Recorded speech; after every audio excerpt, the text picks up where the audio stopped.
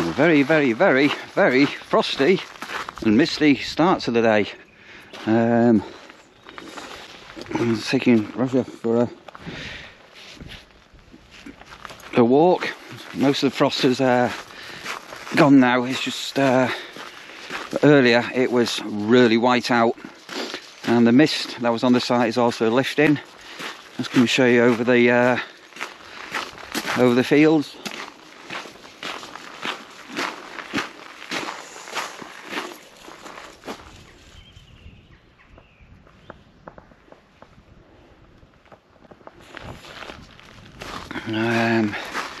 Yeah, seriously cold last night, but warm and snugged up in bed. Secret is a really, really good quilt. Oh, hang on a minute, Rasha, what are you doing to me? So, another busy day ahead. It's we're going to move, all fingers crossed, move a lot of the cuttings that we've done over the last few days. I've got some of this pea gravel. I just need to cosmetically dress a little area. And then just general bits and bobs, but once these cuttings are put away, that's the main graft done. Then we've got some conifer hedging to take down. Now I've got people on the campsite properly, obviously Rashes on the lead, so keep your dogs on the lead. But here earlier was white. What I might do, if I remember, for those that those of you that may be new here, I'm going to just put some photos here. We were down with Sandra, my wife, beginning of February, I can't remember now, and I'll just for illustration, let me insert some photos here, and you can see how beautiful the site is when it's got a heavy frost on it. Meanwhile, let's take Rasher out.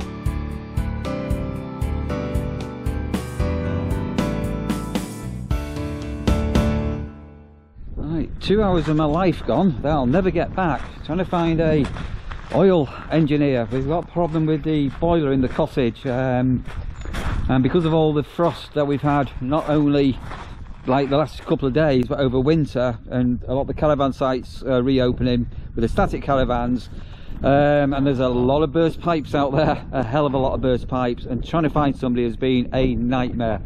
Anyway, I have got every single thing crossed that I think I've got a result, and quite literally 2 hours on the phone trying to sort things out. Right, into the cottage I go, as we've got we're doing a turnover on it at the moment. So back on with these cuttings. So I'm hoping in the next few hours to have virtually or certainly a good portion of the cuttings from the trees that I cut down off the pitches, and get a seasonal area all cleared up. So on I crack, as I say, I've lost went around on phones and went to hear back from people. 2.5 hours of my life gone. Will I get time to eat some dinner? Better go and see Rasha soon as well, haven't I? She's actually in the van today with it being so cold this morning. Right, so that's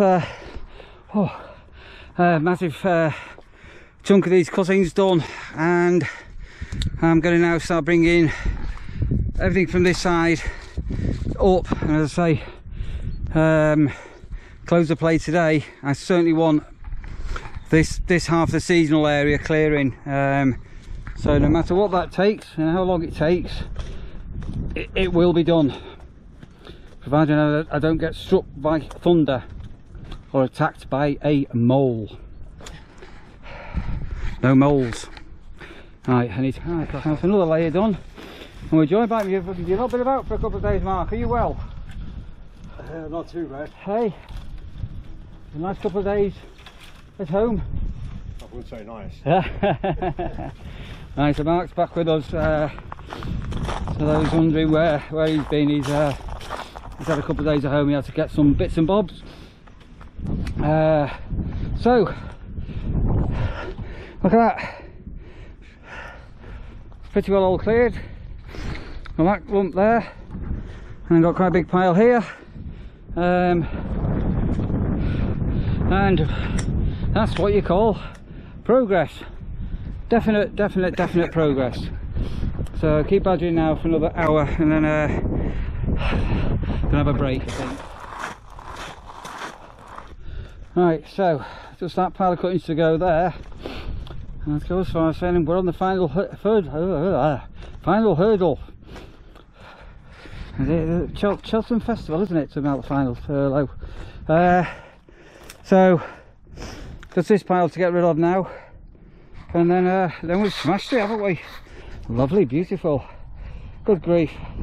Right, let's keep badgering. Right, so I've had a one of them days. It's been definitely one of them days. I've been pouring my heart out to this lovely couple about one of them days. 2.5 hours of my life lost. I'll never ever get back.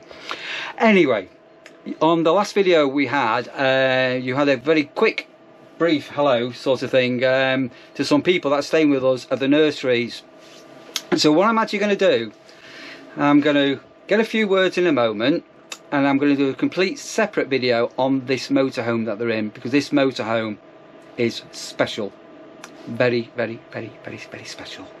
But I think I need to shut up, and I think what we need to do is I think we need to get an introduction of who I'm with, and tell us a little bit about yourselves, your channel, and what you do in the motorhome. Well, hello, cheers Neil. I'm Liam. I'm one half of the Wandering Wheelies. The other half is over there. And I'm Dee. So Dee's the wheelchair user and I'm the wanderer, hence the name the Wandering Wheelies. We spend 95% of our time, so we're not quite full time in the van, but we spend 95% of our time in the van. We had it converted and adapted to our needs, which again Neil's going to show you on a later vlog, but everything we had done for a reason, and it's bespoke to us.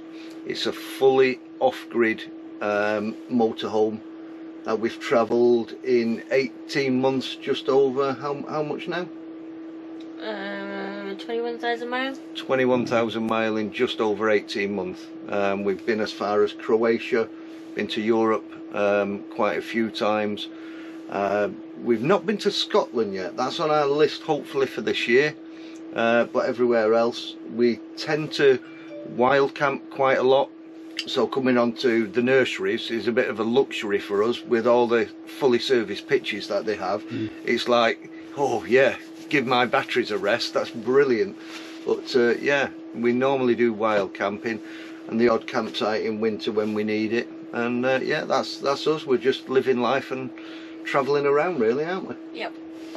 So I'm going to talk here because this microphone's a bit rubbish. If I don't talk at it, you can't hear me. So who drives the bus? I do all the driving. Yeah. And what's that like? I can't drive. I've got a visual impairment, so for some strange reason they won't give me a licence. They think I might be dangerous on the road. I don't know why. So yeah, Dee does all the driving. Yeah, it's quite easy to drive. Initially when we got the van I was a bit scared because it was, as you can imagine, I'm like sitting way down here when you first look at the van. It's quite big and heavy looking, but got used to it quite quickly. So the physical size of the bus when you first got into it, as I say, you know, even I'd be a bit scared, but you just went.